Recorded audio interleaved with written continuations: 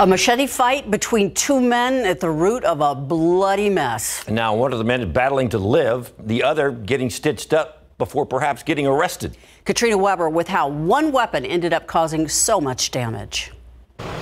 San Antonio police try to make sense of the sights before them in the Southwest Side neighborhood. The most unusual, two men cut and bloodied in a battle in the 3000 block of Pidluck Avenue. Officers found one wounded man outside a woman's home here, the other inside around 2:30 this morning.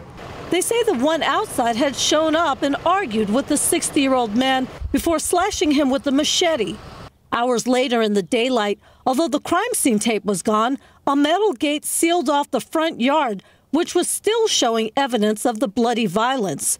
At some point after he was hurt, police say the victim was able to turn the tables, grabbing the machete and going after his attacker. One thing police still have not said is exactly what went wrong inside this house, how things went from angry words to a brutal attack. The man who they call the victim suffered the most serious injuries, deep cuts to his arm. The 49-year-old suspect also was cut on his arm and head. And while both were rushed to a hospital, the next stop for the suspected attacker could be jail. Katrina Weber, KSAT 12 News. Keep up to date with all of San Antonio's top news, weather, and so much more by clicking the like and subscribe buttons below. And once again, thanks for watching KSAT.